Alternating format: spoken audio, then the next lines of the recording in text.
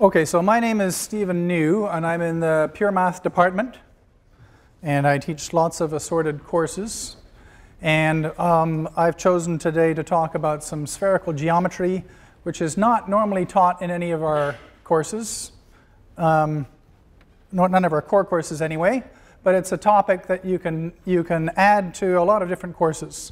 So for example, you could add some spherical geometry after a calculus course when you've done some integration. You can add some in a linear algebra course after you've talked about cross product. And in 15 minutes, I'll probably just talk about a few aspects of spherical geometry that you could do after doing some integration. I usually teach on the blackboard, so I'll do that. I don't usually use overheads. The first topic is about surface area. So after you've talked about, say, arc length or surface area, after you've talked about arc length, you can talk about surface area and come up with a formula for calculating the surface area of a surface of revolution. Say if you have a function y equals f of x, and you take its graph between a and b, and then you revolve that graph around the x-axis to form a surface. Then you can calculate the surface area. And let's suppose we've already done that, but here's just a quick review of how you'd calculate surface area. First of all, to calculate arc length, you imagine cutting your curve into many small segments, and then you approximate the length by a sum of straight line segments. And this segment, I could call it dl or delta L for a small piece of length, and that would be given by square root dx squared plus dy squared, or you might write delta x squared plus delta y squared. And you could write this as the square root of 1 plus dy over dx squared dx. And then you can treat it as a Riemann sum, and the total length is approximated by a sum of these, and the actual length is the integral from a to b of dl, which I'd write as the integral of 1 plus dy dx squared dx from a to b. That's your length.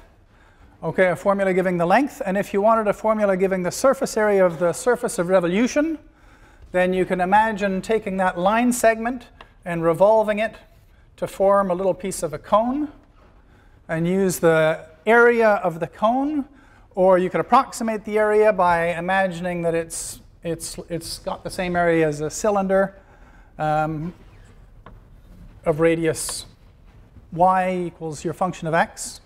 And a little piece of surface area is given by 2 pi y, which would be the circumference of a central circle along that piece of a cone, multiplied by dl, or 2 pi f of x square root 1 plus dy dx squared dx, and that gives you a formula for the area.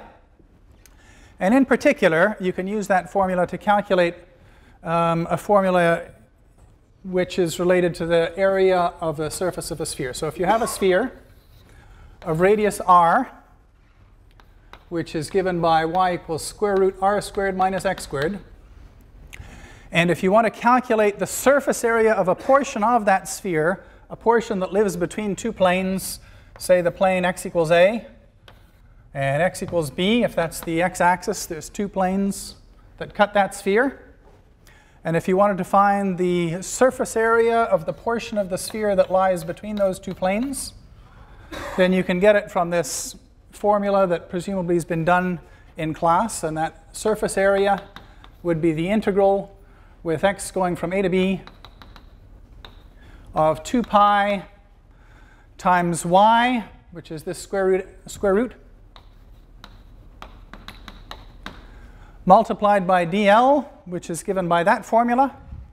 In this particular case, it's the square root of 1 plus, and then you take the derivative of that, which would be negative x over the square root r squared minus x squared, all squared dx. Okay, this we can simplify.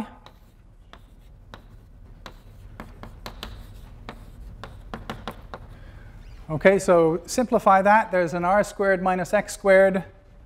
If we simplify it, then we'll have an r squared minus x squared plus x squared. And it simplifies to r squared over r squared minus x squared.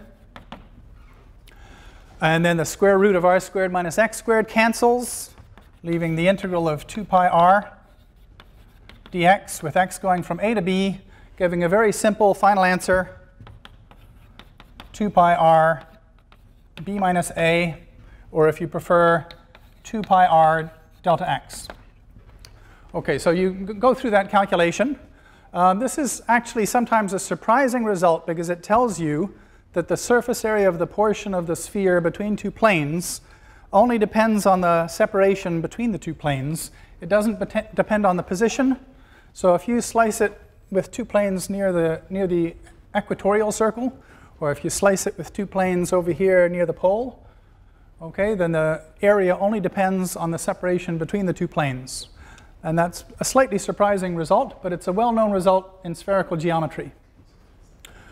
Okay, it doesn't depend on the position of the slice, it only depends on the thickness of the slice.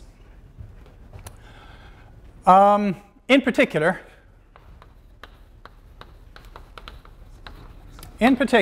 if you consider a slice of thickness 2r, you slice it with two planes at the two poles, then you get the entire surface area of the sphere. And that's a well-known formula that students usually know from high school. So if you take delta x to be twice the radius, then you get the entire area of the sphere being 2 pi r multiplied by 2r, or 4 pi r squared. That's the area of the entire sphere. Okay, a lot of students know that from high school, and then they can see it again using some calculus. Let's do a few other formulas. So let me get another formula. Suppose we're interested in a circle on the sphere. Okay, imagine a circle on the sphere. You could call it a spherical circle.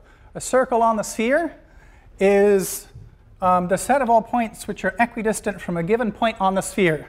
Take a point on the sphere, travel along the sphere through a fixed distance, say r for radius, the radius of my circle. I can form a circle on the sphere of spherical radius little r, and I've got a big R for my radius of the big sphere. So we can talk about a spherical circle, a circle on the sphere. It's also the same thing as the intersection of a plane with the sphere. Okay, when a plane intersects the sphere, it'll intersect it in a circle. And we can ask ourselves, well, what's a formula for, let's say, the circle's circumference, or the circle's area?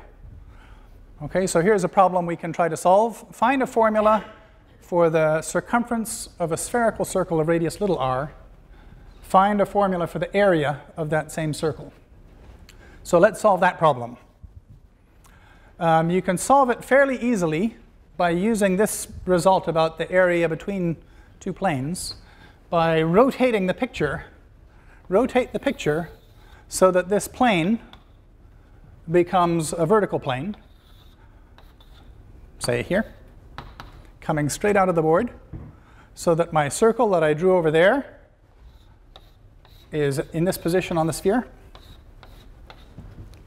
Okay, that's where the circle is. And if we wanted to find a formula for its circumference, well, the circumference of that circle is the same as the circumference of this circle, which is now vertical, coming straight out of the board. And if I call that angle theta, and I call this curved radius of the circle r, we know that that little r will be equal to capital R theta by some high school geometry. And if the radius of my big sphere is capital R, then that distance on my picture will be capital R sine theta. That distance here on my picture will be capital R cos theta. And the circumference of that circle on the sphere is the same as the circumference of the circle in a plane. It's an ordinary flat circle. The circumference is given by 2 pi times its flat radius, which is that distance there. The flat radius meaning the radius of that circle thought of as being a circle in the plane, not the curved radius that I called little r, the flat radius being the radius in that plane. The radius in that plane is capital R sine theta.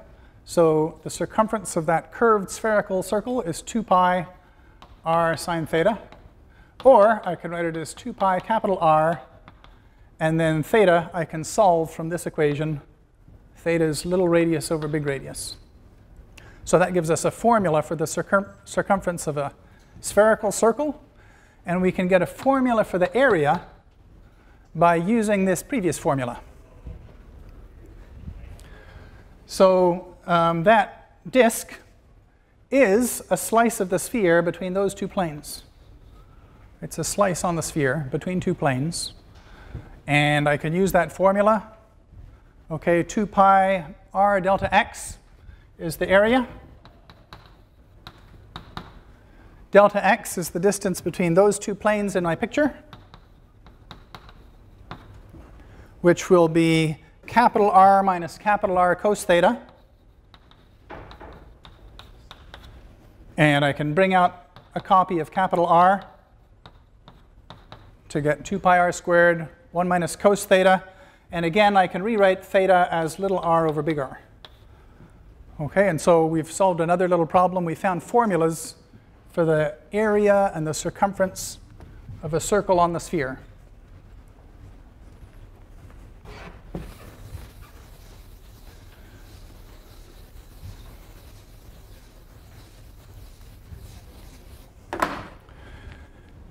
Here's another problem that we can solve, or another formula that we can obtain, which is quite a fun formula. We can find a formula for the area of a triangle on the sphere in terms of its internal angles. So when I say a triangle on the sphere, a triangle has 3 edges. The edges we call lines sometimes. A line on the sphere is a great circle. That's like an equatorial circle. It is a circle which you obtain by intersecting the sphere not with any plane, but a plane through the origin. If you intersect the sphere with a plane through the origin, you get a largest possible circle, like an equatorial circle. And in spherical geometry, we call that a line. And if you give yourself 3 lines, or 3 equatorial circles, okay, they will form a spherical triangle. And that spherical triangle will have 3 vertices, say UVW. It will have 3 angles, alpha, beta, gamma. The angles you can define precisely as angles between tangent lines, or you can describe them as being angles between planes, because each of these spherical lines is the intersection of a plane through the origin with the sphere. And if you take the angle between 2 planes, that'll give you the angle of the triangle. So a triangle's got 3 vertices, it's got 3 angles, it's got distances, which I could denote by, say, A, B, and C. It's got lengths, and you can study the geometry of a triangle on a sphere, a spherical triangle. So another thing that I'll get, another formula that we'll get, is we'll get a well-known formula for the area of this triangle in terms of its angles. So to find this area, what we'll do is we'll consider the area of a wedge like this. Consider the area of a wedge, an alpha wedge. Let's call that an alpha wedge. So we'll find the area of one alpha wedge. To find the area of one alpha wedge, it's convenient to rotate the picture so that that vertex is pointing directly towards you. And we can rotate the wedge so that one of the great circles is in that direction, horizontal, and the other one will be in another direction like so. Rotate the wedge so that it takes that form. And once you rotate it to that position, it's easy to work out what the area should be. Can anyone see what the area is from that picture? I'll write A sub alpha for the area of that alpha wedge. Can anyone see what the area of that alpha wedge should be? Probably someone can, but no one's got their hand up. So I'll write this one down. Let me start it off. It's alpha over pi times what? Times the full surface area. Okay, it's alpha over pi multiplied by the full surface area of the sphere, right, which you can see from that picture. And the pi's cancel, giving this formula for r squared alpha. So we've got a formula for one alpha wedge. To get a formula for the area of the triangle, we consider all three wedges. There's an alpha wedge, there's a beta wedge. Maybe I'll draw the picture again. Okay, so we've got a spherical triangle made up of three great circles, making three alphas, three angles, alpha, beta, gamma. Consider one alpha wedge, like so. One beta wedge, like so. And a gamma wedge, like so. And the alpha, beta, and gamma wedges that I've shaded, they cover the entire sphere, but they cover the triangle some extra times. So if you add them up, if you add up the area of the alpha wedge plus the area of the beta wedge plus the area of the gamma edge, what you get is the area of the entire sphere, which we know, plus a certain number of additional copies of the triangle. So a trick question, when I cover this, I like to ask the students a trick question. The trick question is, how many extra times does that triangle get covered by my shadings? And this is a trick question for people who haven't seen this before. 2 extra. So 2 extra is wrong answer. So it's a good trick question. It's a good trick question. 2 extra is the wrong answer. In my picture, it's covered 3 times by my 3 different shadings. That ought to be 2 extra times. Does someone know the actual answer? He's a geometer, so he knows. But so if you don't know this, it's not that easy to see, but it's actually, there's actually 4 extra coverings of the area of the triangle because if I continue my picture on the back, which I can't do very well with my chalk, but you'll have to just imagine that it's continued on the back. If I continue the picture on the back, then there's an extra copy of the triangle on the back. It would be good maybe to have an actual sphere, maybe a ping pong ball with these lines drawn on it, and then you could see it clearly. There's actually an extra copy of that triangle on the back, an identical copy of the same shaped triangle with the same angles, and that triangle is also covered 2 extra times. So the triangle's covered an extra 4 times in total, and from here you get a formula for the area of the triangle. Right? We know the area of the alpha wedge and the beta wedge and the gamma wedge, so we solve this for the area of the triangle. It's 1/4 of the area of the total sphere, subtract the wedges, A alpha, A beta, A gamma. And just finishing off our formula, the area of the sphere is 4 pi capital R squared. And A alpha was 4r squared alpha. And A beta was 4r squared beta. A gamma was 4r squared gamma. And the 4's cancel, and we're left with r squared multiplied by pi minus the sum of the angles. And that's a very nice formula for the area of a triangle in terms of its angles. And it gives you one of the differences between spherical geometry and flat Euclidean geometry. In flat Euclidean geometry, the area of the sum of the 3 angles is always pi. The sum of the angles doesn't tell you anything about the size of the triangle. You can take your triangle and make it larger or smaller. But on a sphere, the 3 angles actually determine the area of the triangle completely. So that's another fairly easy thing that you can do if you want. I don't know how much time I have. 1 minute? 1 minute. I think I won't do the last topic because it would take me more than a minute.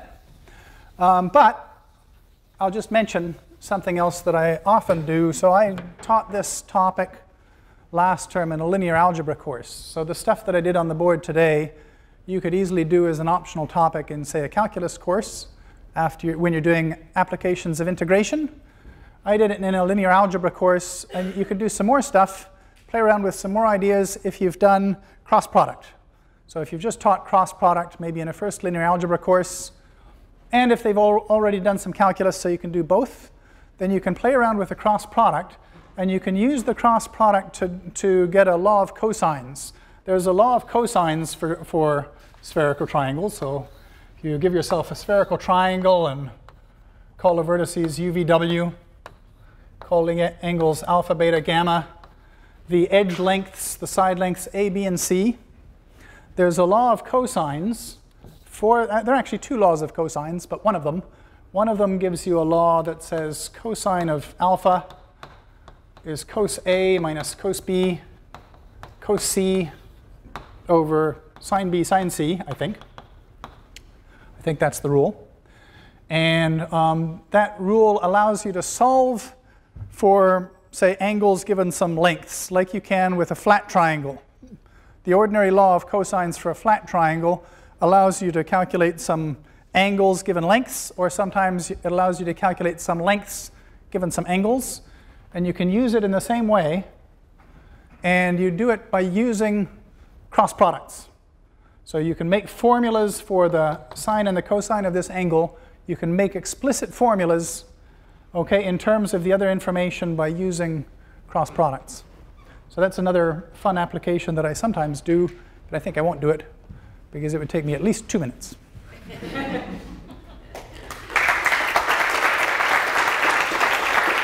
Okay.